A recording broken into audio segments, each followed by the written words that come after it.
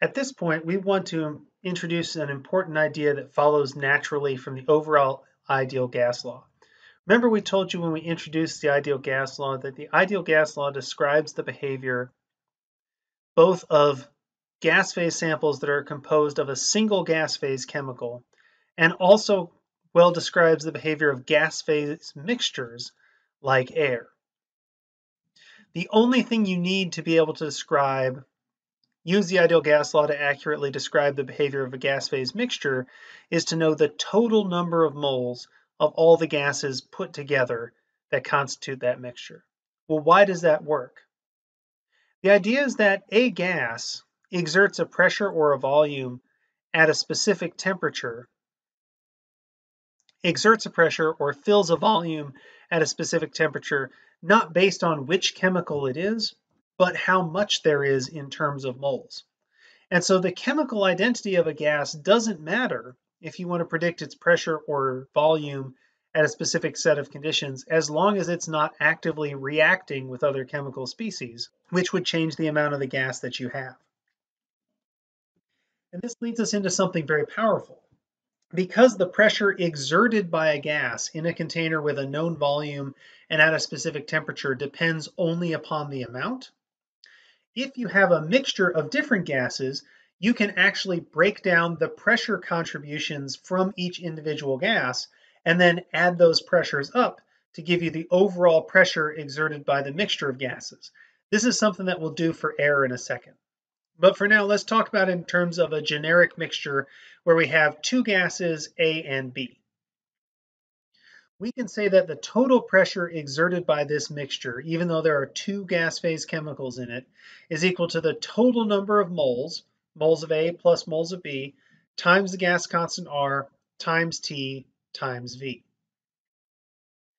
And so we can actually separate that out. We can then separate the term for the total moles, N subscript total, to say, well, that is moles of A plus moles of B. And what that really means is that we can actually assign a pressure to each gas in the mixture, a pressure due to gas A and a pressure due to gas B, based on the ideal gas law, where the pressure exerted by gas A, which we call the partial pressure of gas A, is equal to the moles of A times the gas constant times the temperature divided by the volume.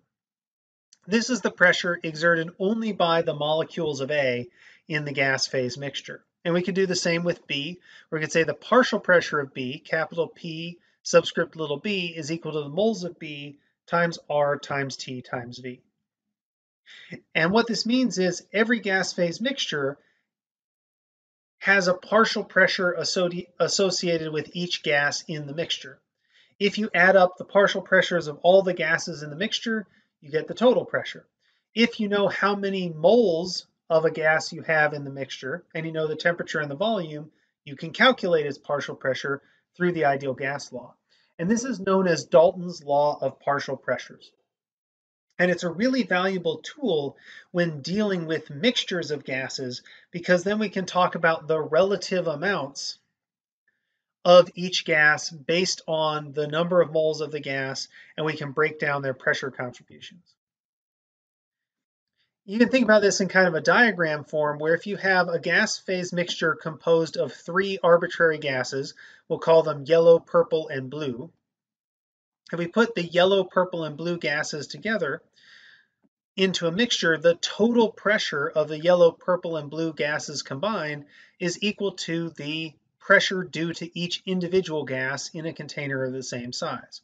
So if the blue dots exert a partial pressure of 300 kilopascals, the purple dots exert a pressure of 600 kilopascals, and the yellow dots exert a pressure of 450 kilopascals, if we put them all together in a container of the same volume, let's say it's 22 liters, we put them all together in a 22-liter container, then the pressure that the mixture exerts overall is equal to the sum of the partial pressures of each gas in the same size container and at the same temperature. So if we took our 22 liters of the blue dots, our 22 liters of the purple dots, our 22 liters of the yellow dots, and put them all in a single 22-liter container, the pressure of the mixture would be the sum of the partial pressures of each gas. So the pressure of the mixture would be 1350 kilopascals, and that would be equal to the sum of the blue, 300, plus the purple, 600, plus the yellow, 450.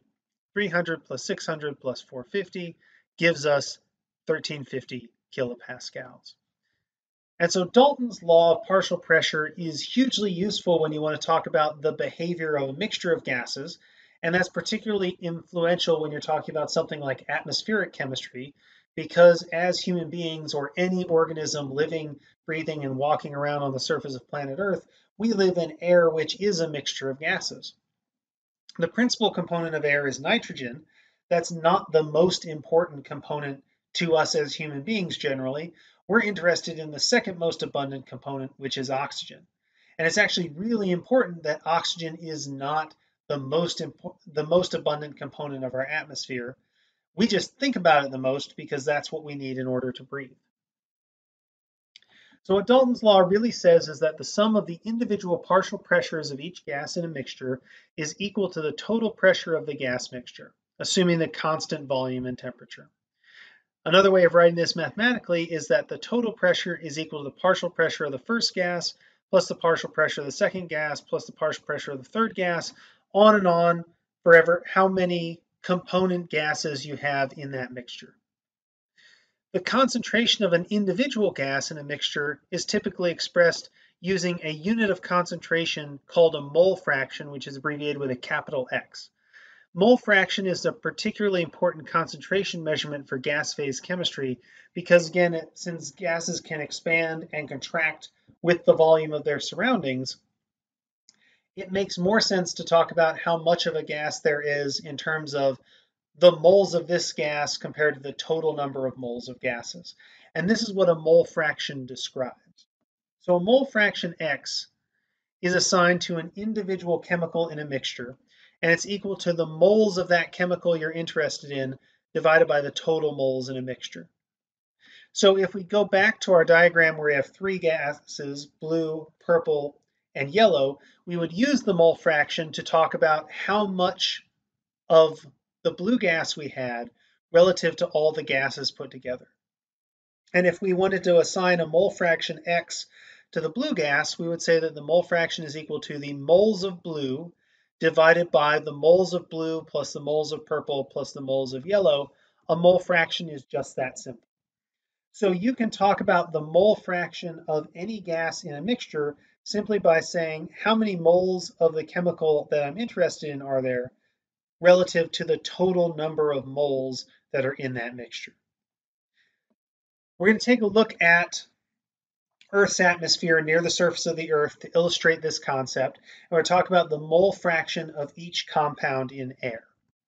So air is a mixture of quite a number of gases, but there are really only four that are present in air in significant abundance. You have nitrogen, which is the most common. You have oxygen, which is the second most common.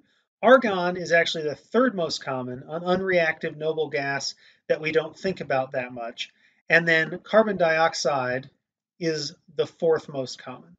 Carbon dioxide is quite a bit lower in abundance than argon, oxygen, or nitrogen, but small changes in the amount of CO2 in the air can have big consequences for how the atmosphere helps the Earth store heat, because unlike the other three, CO2 is a greenhouse gas. How do we talk about how much of each gas we have? Well, if you just want to talk about percentage, you will be commonly told by atmospheric scientists, chemists, and physicists alike that nitrogen is 78% of the gas in the atmosphere, oxygen is 21% of the gas in the atmosphere, argon is slightly less than 1% of the atmosphere, and CO2 is currently a bit less than 0.04% of the atmosphere, but on the rise. When people talk about the percent of a gas in the atmosphere that you have, what they're really saying is they're making a statement about the mole fraction. If you were to take all the moles of nitrogen in the air and then divide it by the total number of moles present in a given volume of air, you would find that nitrogen, the moles of nitrogen divided by the total number of moles of air would be 0.7808, 78%. And so that 78% is actually a mole fraction measurement. 78% of the molecules of air in a given volume of space are nitrogen, and that's what a mole fraction expresses. So if you were to take all the mole fraction of nitrogen, add it to the mole fraction of oxygen in the air, add it to the mole fraction of argon in the air, and add it to the mole fraction of CO2 in the air, you would come close to totaling up to 1, because these are far and away the 4 most abundant gases in our atmosphere. You could then calculate the partial pressure of any one of these gases by taking the mole fraction X and multiplying it by the total atmospheric pressure.